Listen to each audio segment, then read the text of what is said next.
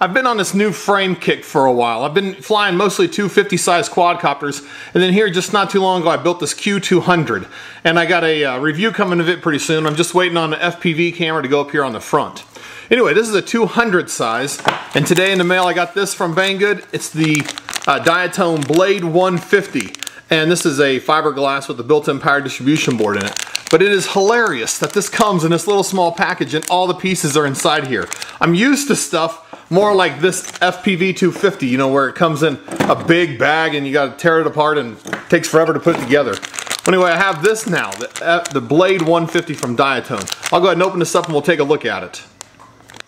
So here's the kit all spread out. You got the main plate here with the power distribution board built into it, the upper plate, the arms, and boy, these arms just look so small. But it does have the 4 holes out here, so you can mount like a 1306 motor or maybe a smaller one if you have access to those. It also comes with the little card introducing the Blade 150. Looks like this. And it says Diatone Innovations.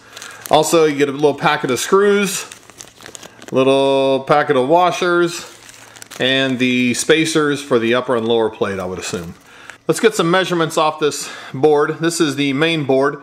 It's coming in about 1.32 millimeters.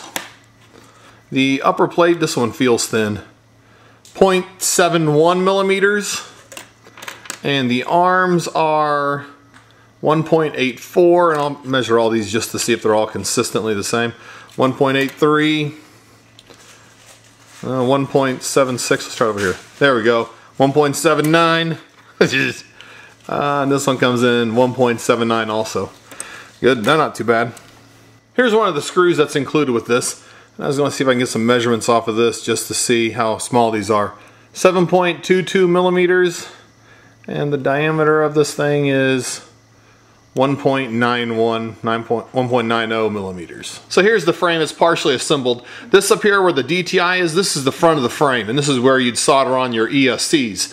Back here on the back, this is the where you solder on your power or your battery cables onto here and your ESCs. And you can see here it says it supports 1S to 3S, so you can run 3S batteries on this. Anyway, these screws here in the middle, these screws go down through the frame and through the arms, and then you have the little nuts on the bottom to tighten them up. And then these screws here go from the bottom up to these spacers here, and these spacers are actually made of metal. Here's the frame fully assembled. It was a little difficult putting it together simply because these screws are just so small. In fact, I dropped one of them and I can't find it, so luckily it came with 3 extras. Well, here I have my scale set out. I'm gonna go ahead and zero this out and we'll get this weighed. And here it goes. Comes in about 32.0 grams, and you can't see that very well. There we go. 32.0 grams. It's pretty light compared to some other stuff. To give you some idea of how small this is a 5x3 prop. And if you center it over where the motor mount would be, there's no way that you're going to be running these on here.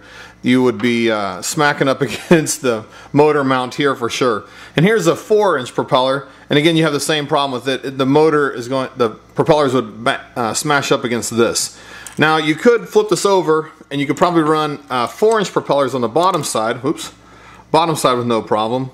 But if you run these 5-inch propellers, you'd be kind of real close because it looks like there it's kind of centered. And you can see it's overlapping the middle a little bit, so if you had your 2 5-inch propellers on here, you're going to be smacking your propellers together. Like I said, the 4-inch ones would be no problem if you ran this upside down, but anyway, that's just to give you some idea on the size. So here's my ZMR250, and this is the Blade 150, and you can see it is significantly smaller than the 250. Some people have asked me, why would I want to fly a 150 instead of a 250? Or more realistically, they've been asking me about, why would you want to fly a 200 instead of a 250? And the answer is because they're slower, and because they're slower, you can fly them indoors a little easier without, zipping clear across the room in less than half a second with the ZMR250. These will take a few seconds to get across the gymnasium, to the other wall. And also, if somebody gets hit with this, it's a lot less damaging to a person than something with 4-inch or 6-inch propellers spinning around on it. You know, 3-inch propellers are going to hurt, but they're not, hopefully not going to cut you up too bad. Here's the Q200, and on here I'm running these 1306 motors from DYS. And if I line up these carbon fiber plates, you can see that the propeller is not above the upper plate on this Blade 150 frame. So if you wanted to run 4-inch propellers on with this side up, you'd have to put some kind of spacer in here to raise the propeller up a little bit more to clear the top plate. Like I said, if you run it upside down or flat upside down, you wouldn't have that same problem because it would clear them just fine. So with this 150, I'm going to be putting on some DYS 1306 motors on it. And since I can't find the 3-inch propellers yet, they're not popular enough, I'm going to be taking some of my 4-inch propellers and cutting them down to 3 inches. So they're going to be somewhat bull-nosed out on the end, but you know, that's just the way it goes. Hopefully with this being lighter, it will fly for, you know, hopefully 10 minutes or so is kind of what I'm hoping for. And I'm probably going to start with 2S batteries and then go up to 3S. So anyway, if you have any questions about this frame, let me know in the comments, and also I'll have some links to it down in the description below, and hopefully I'll get this thing built and get a review of it done and get some flying footage of it within the next couple of weeks. My projects are kind of building up, but thanks for watching.